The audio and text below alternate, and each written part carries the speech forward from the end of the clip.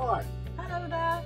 we're here in Kent and we thought today we'd have a little chat about motorhoming in Kent Yeah, and travelling around. Well, first of all, you've got that wonderful motorway, the M20, that runs right through the county, so really you can get from one end to the other on a motorway. So with your motorhomes, travelling around is quite easy. yeah, very good. But we found that once you get into the suburbs, then with a motorhome you might find it difficult to park, particularly. Yeah, you're going to Canterbury or somewhere like that. Canterbury, or where we were yesterday in Tunbridge Wells. Yeah, quite difficult places to get into.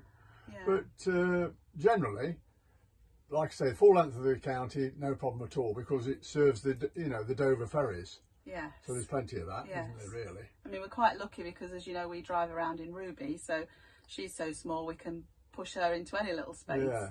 So we're quite fortunate. But thinking about the bigger picture, because we're motorhomers, if we hadn't got Ruby, I think we'd have to plan a bit more carefully about where we go. I know some of you look at Google and look at car parks and see where there are large spaces, and that's probably a really good idea to do, and one that we'll have to do in the future. Yeah, if we've not got the small car. Yeah, with us, if we really. don't take her with us.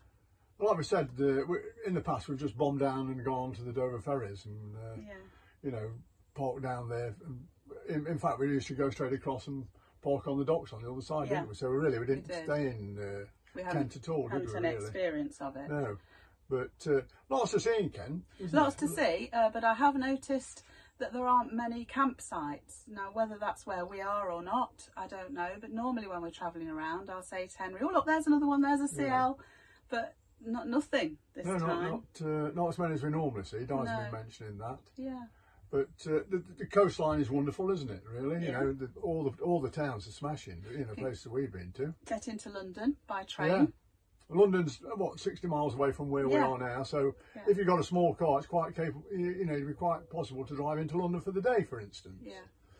Or generally that sort of area. Lots, and all the attractions of London, really. You could use it as a base, but you can use it as a base for travelling on to, if you're coming from up north and you wanted a bit of time over, you could come to Kent, stop over for a couple of days, then go on to France. Yes. There's lots to do. Or you could do a day trip to France if Yeah, travel that'd be fun, wouldn't it? Yeah, if travel was a little easier. Obviously it's difficult at the moment, but you could do a day trip from here easily. You could do a booze cruise, couldn't you? That's a good idea. Fill the van up with booze, something like that. Yeah. I don't know whether you can do these sort of things nowadays, but they used to, didn't they? Yeah, we're going to be looking at getting into France soon, because both of us would like to start touring in Europe again.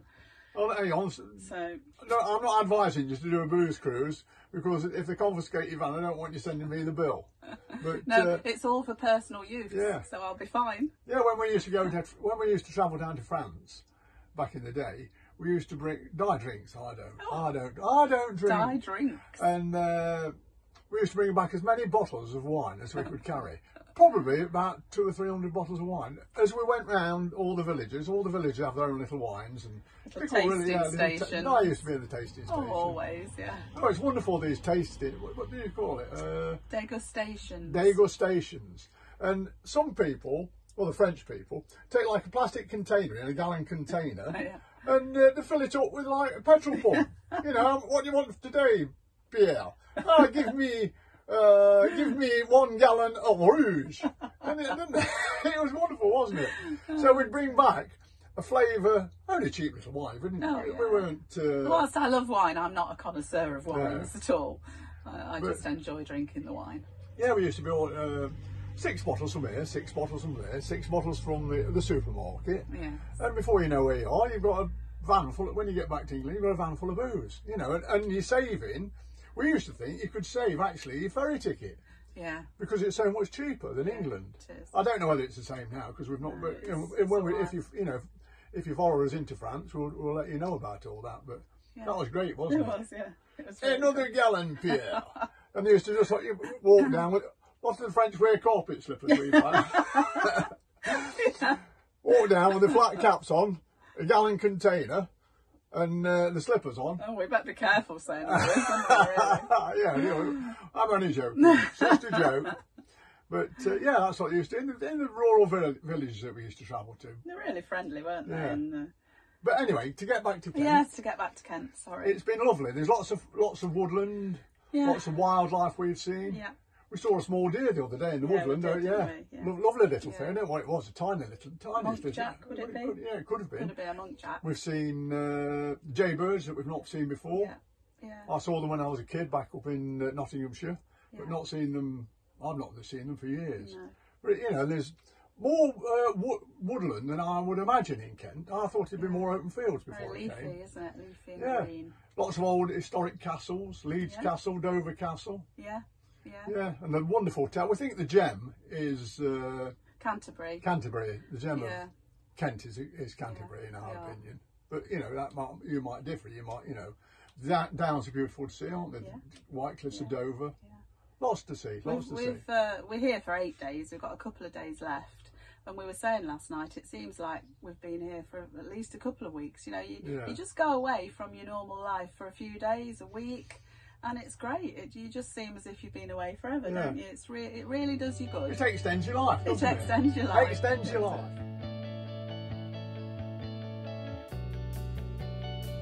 Nice auto sleeper on the site. Came overnight.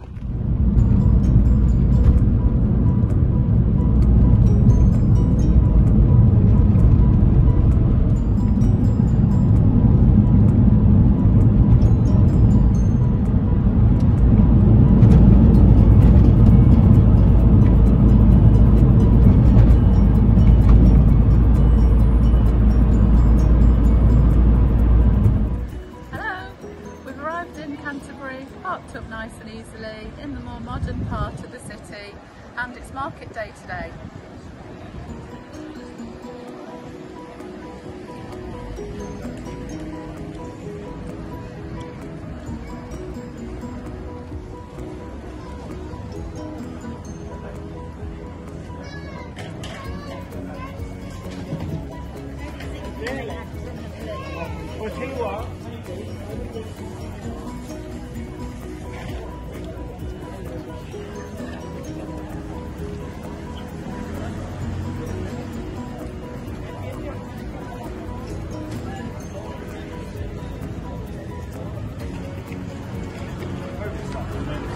Enough like 2 weeks later, they were like, oh, freedom. And I'm like,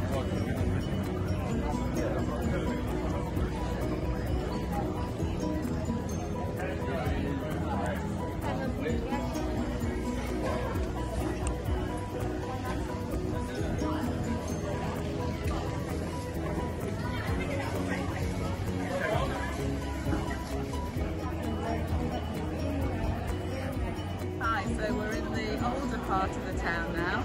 If you look behind me, you can glimpse Canterbury Cathedral.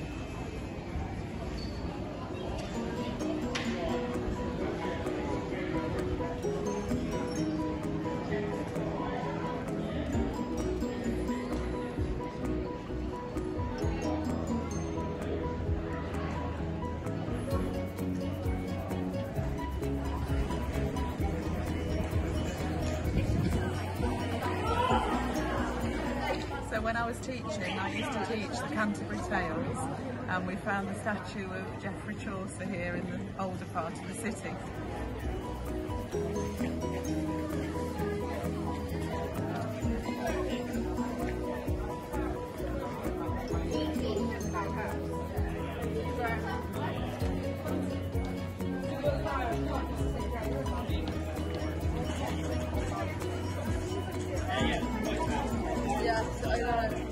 There's a booking stall down there, just over the water. Oh yeah, if you want to try it out, Guy, feel free. I'm not a witch. What are you trying to say?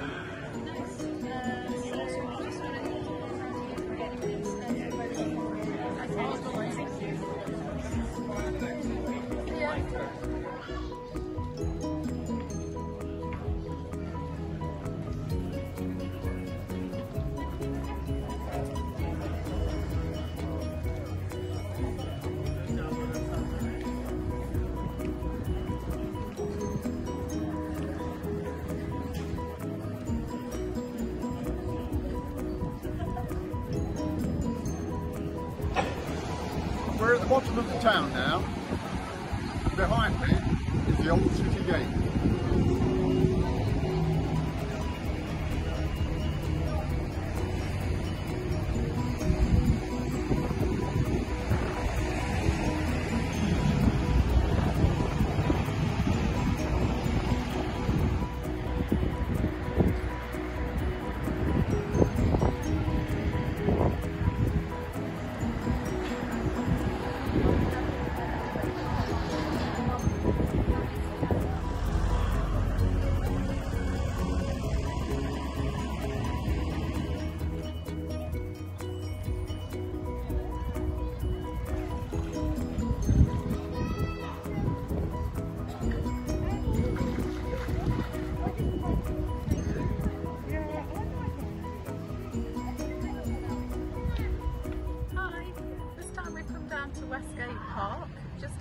centre of the city. Lovely park to walk around or to picnic in. You can go on the river on a punt, see the ducks, see the flowers and the specimen trees, and just enjoy the oasis from the city really if you've been having a busy day shopping.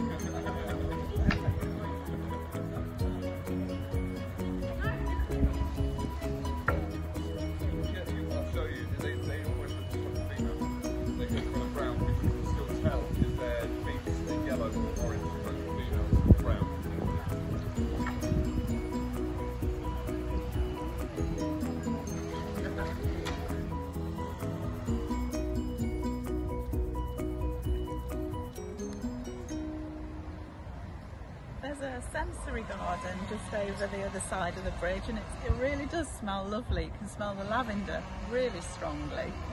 So nice.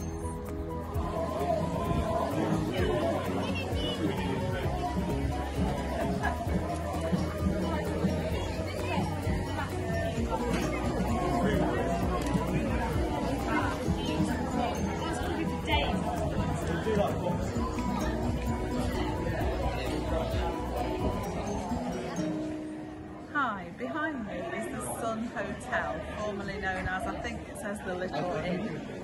In all of my years of teaching, I've never known Charles Dickens, who made this hotel famous, referred to as Chas Dickens, which it says on the title.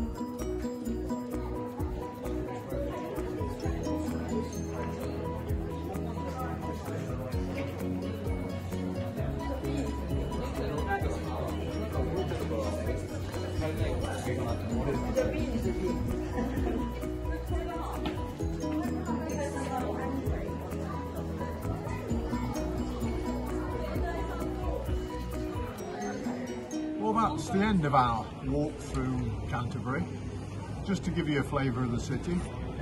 I hope you enjoyed it. See you again.